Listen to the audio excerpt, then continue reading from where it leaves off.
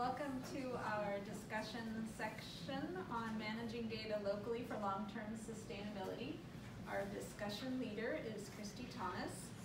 She's the head of data management services at the University of Chicago Library, and she's been involved in ongoing development of the open source library system Kuali Ole. And she's also an active participant in the Folio Library Services Platform community as part of the Metadata Management Special Interest Group and the Data Migration Working Group, and she's a member of the Share BDE Transformation Council.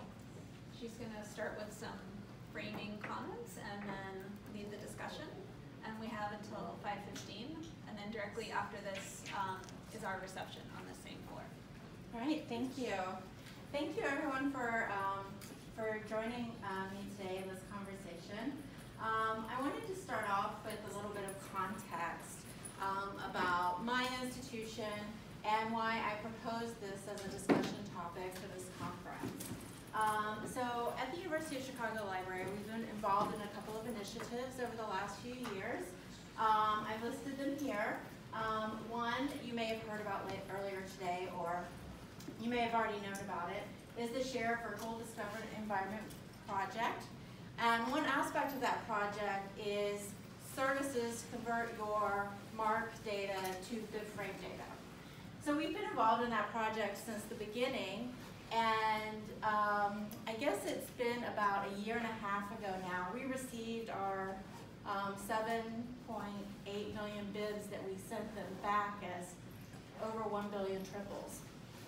And we didn't know what to do with that. We actually spun up a different instance of our MARC Largic triple store. We loaded them into the triple store, but still, that's how we're managing those currently. While we're thinking about what do we do with this large data set of triples, we also started another linked data project. This was more of a boutique project. We have a Middle Eastern photographic archive. It's got about 500 images in it, and we decided that we were going to catalog them as in VRA core and publish it as linked open data. We didn't really have a mechanism to do this, so we co-opted another local system that we had created to catalog according to the VRA core content standards. And then we exported the data, and then we converted it to linked open data that way. We also have been involved in the Folio project. And so actually the Folio project is a little bit, it takes us off on a different tangent. So to talk about these earlier two projects, we're managing them both in very boutique ways, alongside and really outside of our managing our large bibliographic store of MARC data. And we want to get away from that. Every time we want to start a new initiative, we have to put time and energy into thinking about infrastructure and how we're going to support that, and it's always unique to that project. So we've been involved in Folio since the beginning. I've personally been involved since December of 2016. And the Folio project from the beginning was always intended to be a format agnostic platform when dealing with bibliographic metadata. We're coming up on being able to implement Folio on the first version soon. And to be honest with you, right now, it is MARC's. Well, so I don't want to say MARC-centric. The first format that Folio is going to be able to handle in terms of bibliographic data is going to be MARC, because we all have a lot of MARC data. But where we are in the process, as we're nearing the completion of V1, and we've had this intention all along to make sure that Folio could truly be format and form agnostic with the metadata, is to take a step back and look at our data model in Folio and start listing the functional requirements for what would it be like, for instance, if we needed to run our administrative ILS functions, and we didn't have any MARC data. All we had were some BIBFRAME or other linked open data type of RDF entities. What would that look like? And so that is actually the stage we're at right now in the project. And so I really wanted to have this discussion because I wanted to learn from the community. I know that my experiences over the last couple of years managing the data in our local catalog, we use Koali Ole, and managing the data that we're getting out of the Share VDE bibliographic record conversion project and the Boutique project, which really was, at my institution, our first foray into cataloging with the intention of publishing the data as linked data. What is it that we would need in a library system to, one, be able to manage metadata regardless of what format the metadata is in, and two, be able to administer our collections, which is what we have traditionally done via our ILS, and that is run off of data that's provided from the MARC. What would that look like if it came from metadata that isn't MARC? So I proposed a couple of questions. I have some more questions if we need them, and I'm actually okay. I wanted to share my intentions in terms of suggesting this discussion, but I'm okay if we go in a completely different direction. So we can start off with the top question, and if organically the conversation goes somewhere else, that's great. Or if you want to take a moment and read the questions, and there are preferences for starting elsewhere in my list of very packed questions, I will admit. I don't think any, oh no, the first one is just a single question. Oh, as is the last one. It's only the second one that's a little packed. So if you want to take a couple of minutes and read the questions, or maybe 1 minute. I don't know how long it takes to read questions.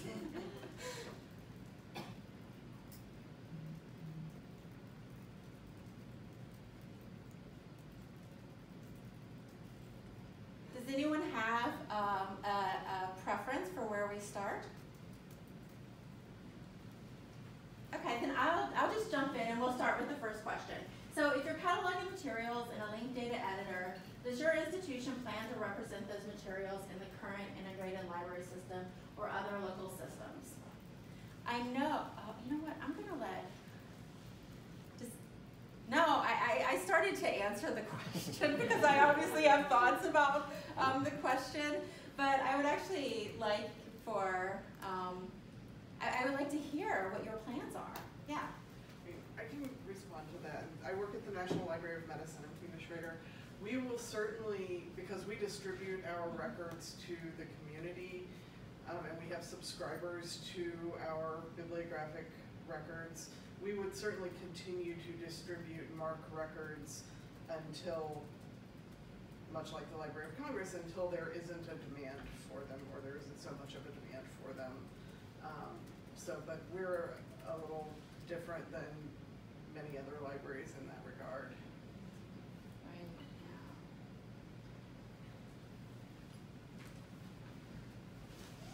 Yeah. Yes.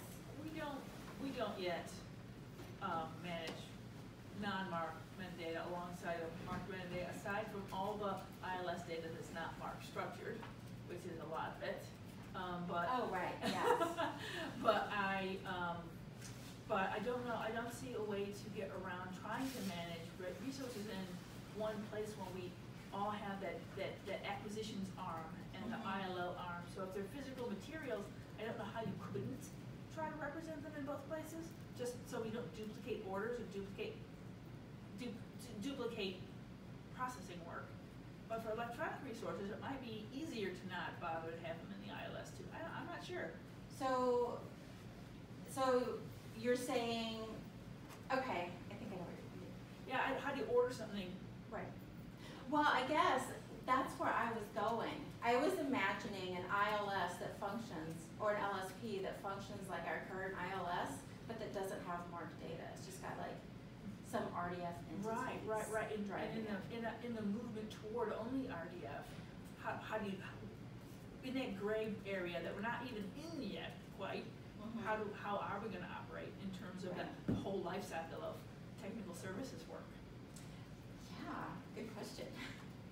I think that there's a hand up there, and then Jason. So lots of thoughts. Lorenz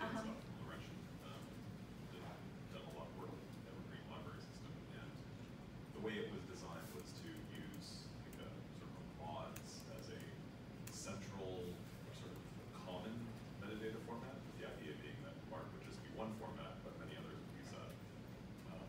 So you have to have some sort of common model for discovery systems of any kind that you can use to represent the items, no matter where they come from. But I think, to answer about our institution, we also, and actually it might be useful to see, is how many people are using a linked data editor at their institutions currently? Because that might be causing a problem to discuss as much. We don't, but we catalog things in our institutional repository, and then we then export records to have that reflected in our catalog as well. So I don't see that changing.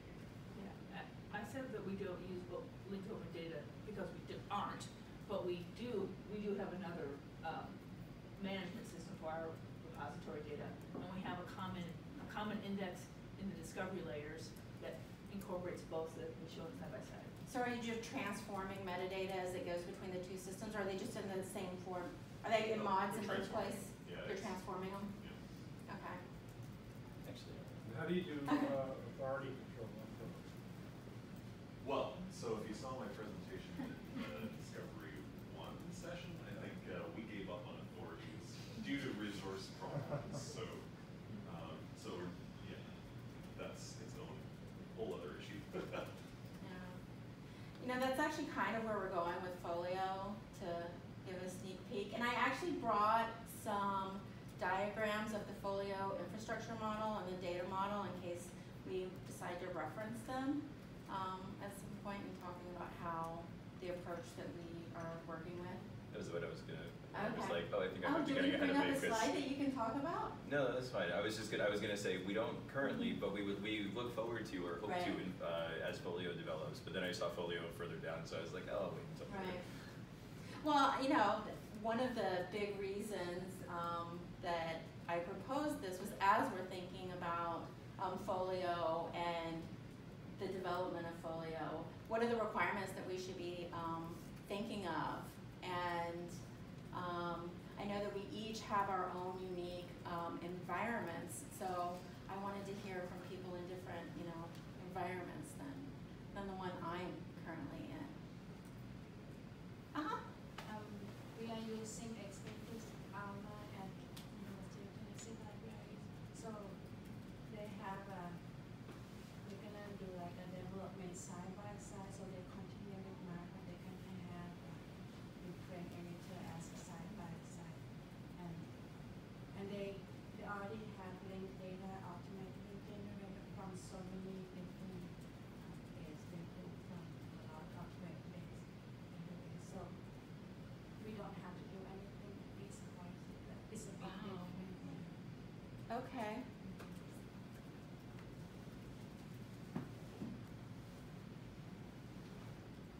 I will have a question for Wikidata when I do my presentation tomorrow in terms of what does it mean to create Wikidata, what is a data ownership and things like that. So I have a list of questions. Now, I actually think that there's a lot of overlap there where we think, or at least it is so hard to stop thinking in terms of records and start thinking in terms of entities, and what does it mean when some of those entities are external and some of those entities are internal, and what is the data that you need to represent either as an entity or in some other form in your local system to provide some function, like I need to be able to order a record. How does that operate? That's a rhetorical question. I don't know the answer yet. So at Stanford, for the last LD4P grant we did, that was one of the main work packages. So we modeled out 4 different workflows, converting data, acquiring data that had URIs in it, doing new RDF creation, and then trying to splice in all the upstream and downstream systems. And that is all documented and is on a wiki that Michelle can point you to. Oh, that's great. From LD4P. I'll put it in the notes. It's Awesome. It has LD4P somewhere in the URL. I think what we found out was their operational concerns, so that MARC records were still going to be essential, and that there were discovery concerns, and we figured the approach of trying to index for multiple places, that was all in theory. And then we realized our analysis was maybe getting ahead of our actual linked data production. So we've done that, but we basically put it on the shelf.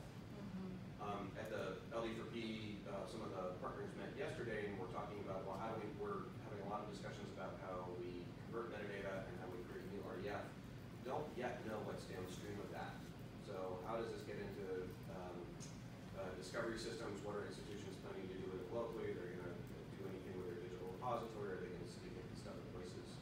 And I think until we better understand that ecosystem, I don't think we can answer some of these questions. I think they're the right questions. I'd like to see some discussions like, how do we answer this? Right. Not necessarily what the answer is, because I think that's hard, but how do we get to figuring out what the answer is? Right. So I have a couple of responses to that. The first thing is I want to make sure everybody knows that Michelle is taking notes for us, and they're going. An anonymous kangaroo is taking a note. Oh, sorry. I didn't mean to expose the identity of the anonymous kangaroo. And they will be in Oh the. no, I'm not that. That's what I'm saying. Kudos to the kangaroo. Gotcha. So they will be in the same directory as the presentation on the LD4 2019 conference website. And so you actually touched on something that we're really struggling with at my institution, which is and we're thinking about what we're going to do when we start, we're part of the LD4 cohort, and when we start using Sinopia, at the beginning our intentions locally are to double catalog. We're cataloging in MARC and we're going to be cataloging in Sinopia. And where we've decided that we want to be is cataloging in Sinopia and not double cataloging, but not having to round trip our data back into MARC, but to be able to use the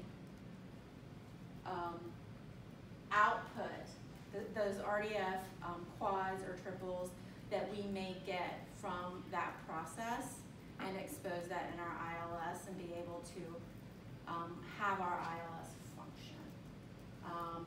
Our institution is a Folio partner, and we're intending to implement Folio in July of 2020. And so that is why a lot of my interest is Folio, because practically for us, Folio offers us that opportunity.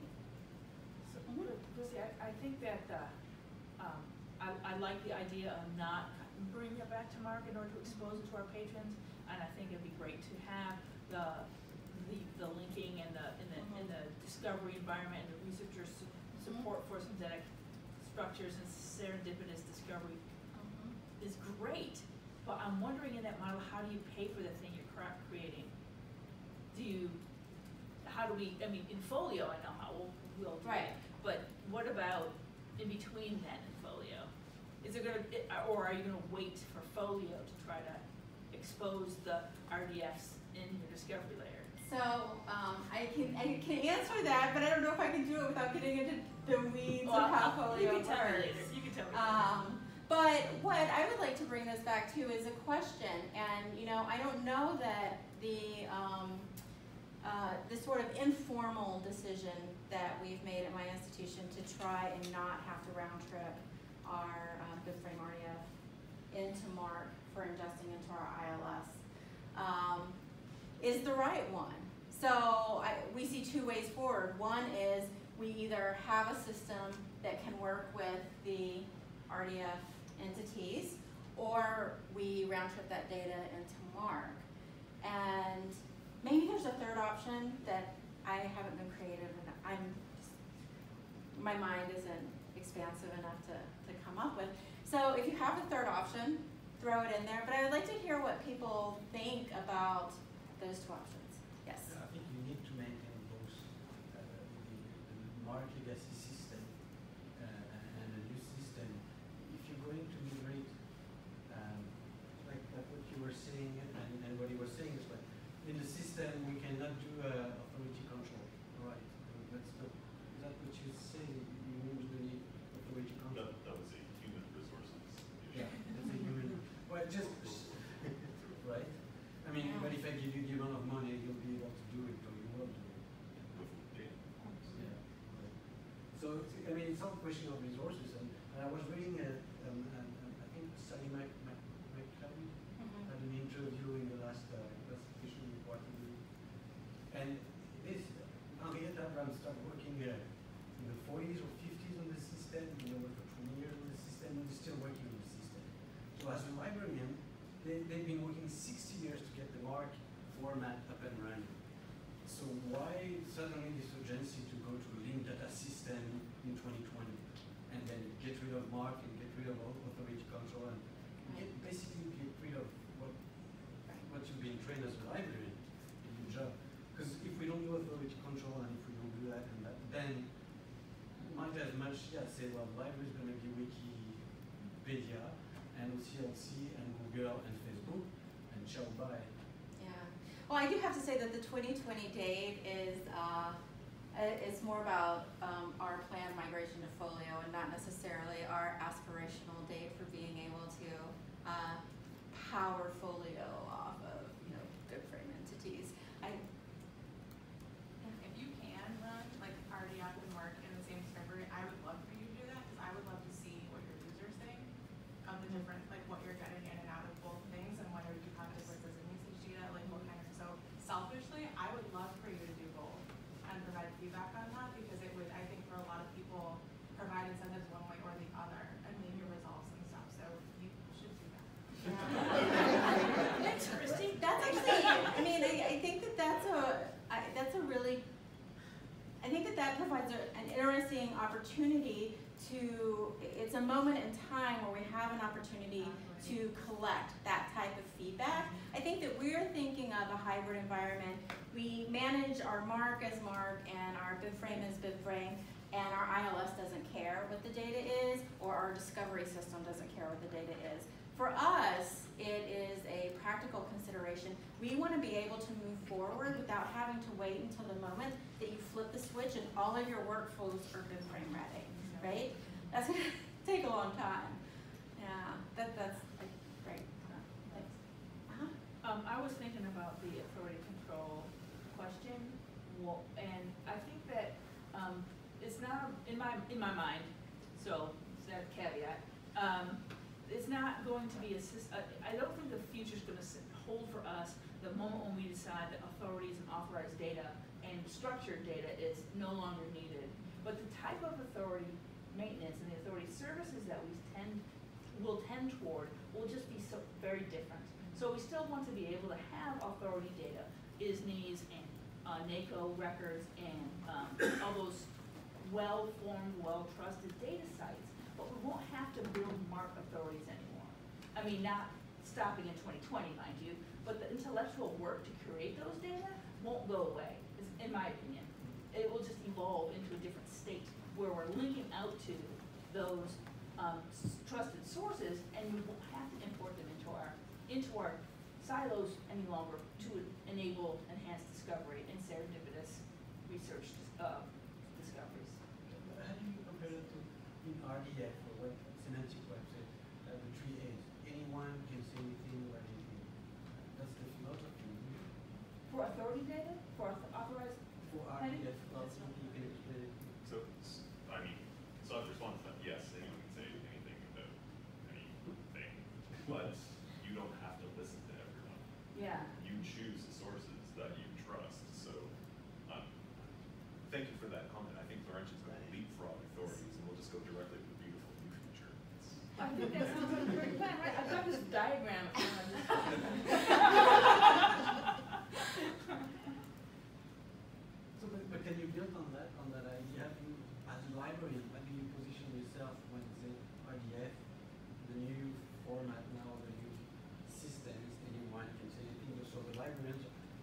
have no place there. Well, I think all librarians, anybody who's a cataloger definitely has a place in what I'm going to refer to now as the new future for authorities, and that is to create those data, to make sure that the entities that we want to link to and describe are extant in our trusted sources. Thank you. That's just my opinion. Yes.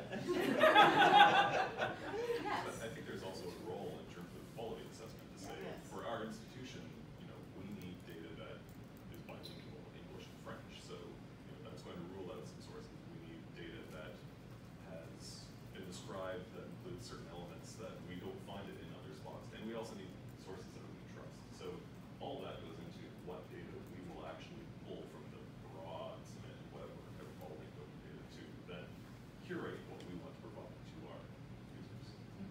Absolutely. How are we doing on time? 10 minutes. 10 minutes? I do. So, I have a couple of other questions up here. I think that we've touched on the next question. I don't know. Does anyone have any preference as to whether we should talk about how to manage in the short and long term MARC and BIBFRAME data? One question that I know are struggling with, and we don't have to answer this now, but is should we be looking forward to a day when we take our historical MARC data, we are comfortable enough in whatever transformation service we use to convert it into, say, some iteration of BIBFRAME, and that is the source data of record, or should we just leave it as MARC and manage it as MARC and manage everything going forward? Sufficient unto the day is the evil thereof. Right. I mean, I think we're so far from that big function point. No, I actually agree. I agree, but transformation as a service is a reality. I know that we're with like say Share VDE.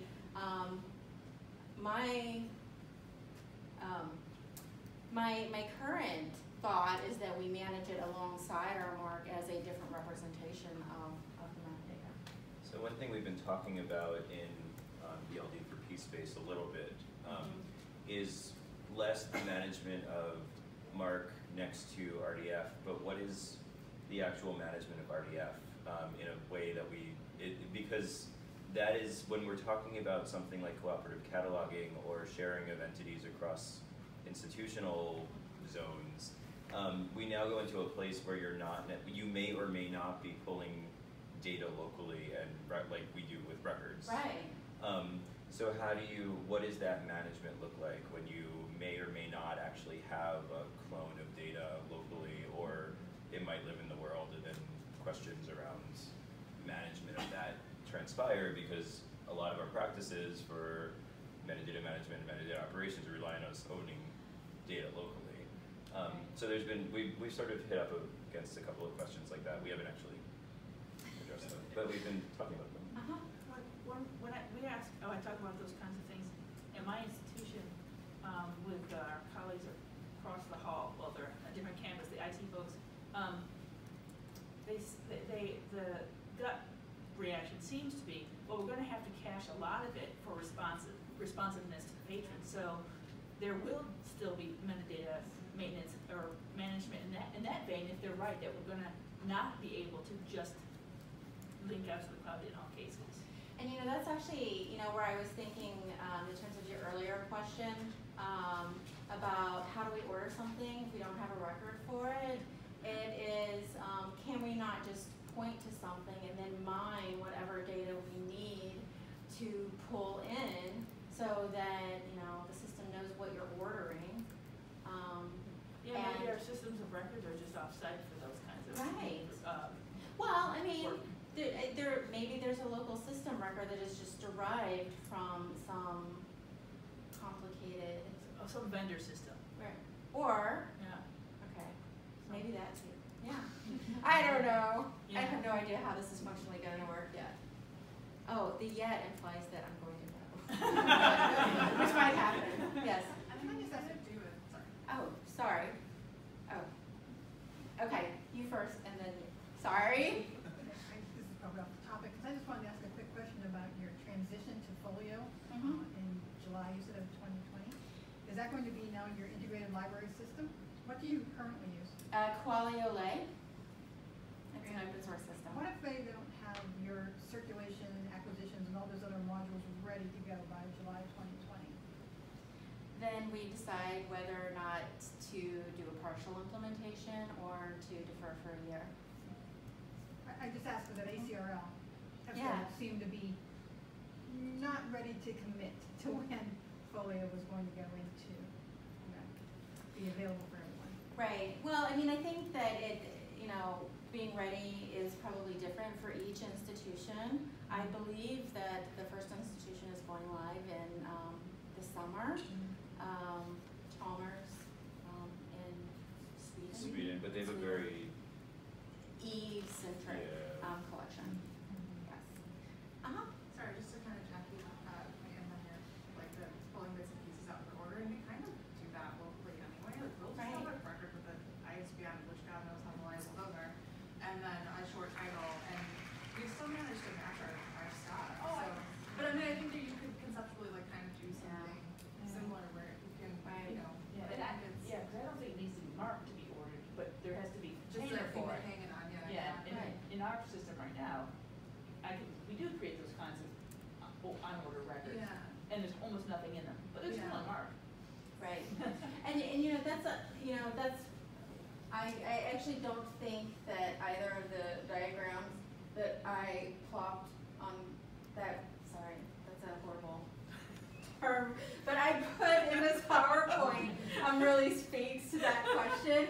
But just, the like 30-second overview of the Folio data model. There is a Folio data model that is meant to be agnostic, and you can see it right here. It's going to be an instance record. So in that case, you could have that instance record just deriving its information instead of from, say, a source MARC record from some external entities that you can point to.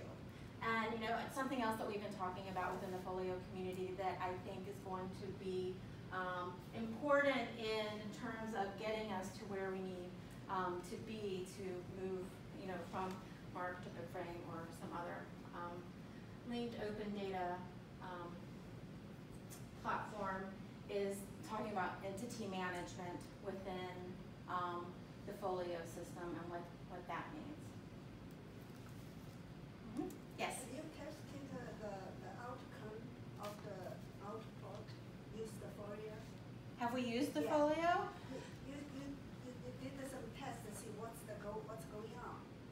Yeah, no, we actually have Folio running up at my institution. Yeah. It's not our primary system. We are constantly playing around with the data model and working with it. So I've seen it. I've seen the bibliographic data in Folio, and I've looked at the data on the back end. That's all I can say I've done. But yeah. Well, in terms of, I think that we are at time. Thank you. Oh yes. Well, I think Michelle said there were 2 minutes left. oh, okay. Oh, I saw the 2 minutes. I saw the 2 minutes sign a I'm couple wondering, minutes ago. one of the things after our initial exuberance about moving so quickly into BIBFRAME, one of the things that seemed a very practical interim step is to get more URIs into our MARC records. And I think Sally and Nate just talked a little bit about that upstairs for people who were there. Right. I'm wondering how many people have undertaken serious campaigns to enrich their MARC records, and if there are some best practices we can establish there and some lessons. 20% of the room, 10% to 20% of the room. Yeah. Well, Yeah. there was an article called BIBFRAME as an MCSO. I don't know if you got it. Yeah, it's really pretty harsh on BIBFRAME. Some arguments there you can discuss them. But one of the person who was the author was mentioning the fact that one of the solutions, that's what we've been doing at all institutions, is to get on, in order to to get more juries, we will have more local reference, local theaters that we manage, that we control, that we maintain, and that so that we make sure we have a high level of quality, metadata quality, and the juries are, when you click on them, they're working. We're not going to rely on external data that we don't know if they have metrics or qualities, if it's going to be available, and when it's going to be available. So manage your own system like we used to do. We took the opposite tack. We're linking out to trusted sources of data for our URIs, at ID to LLC, and places like BF. And we have a list of external linked data targets, and that's what we're putting in our bibliographic data. Right now, they're reloading our entire database while I'm here in Boston, so yay! And quickly, I mean, how are you doing that? Are you Through our like authority copying vendor. and pasting? No. It's all being automated. We sent it out Okay. for authority control and said, please put the URIs in. We're putting them Okay. all back in right now. How Can are I? you- Oh, go ahead. And is that a feature that the vendor is it an additional cost, or are they just doing it? We asked them to do it, they did not charge us extra for those updates. And over time, how are you going to make sure those URIs, like when something is canceled, or a heading is canceled, or changed, or It's part of the authority service. it's part of their service? They're gonna update all the headings and thereby all the URIs when needed. There's And only over 2 time. left. Who's doing it? I know. It's Backstage or It's Marchive. We're using Marchive, yeah. All right. Yeah. I don't mind saying that. No, there's only There's two only left. two. I'm getting really You afraid. can make 2 Like- phone calls and you can find out the answer. Yeah, that's the reality that we're moving into. To be clear though, I don't know that Backstage doesn't do that. Yeah. They could. They do. Yeah, they do. Yeah. But they charge the last time of the show.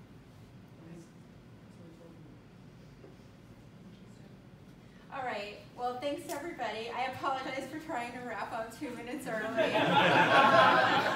Thank you, Christie, for bringing these Alright. questions and All right. running the discussion. Yes, thank you.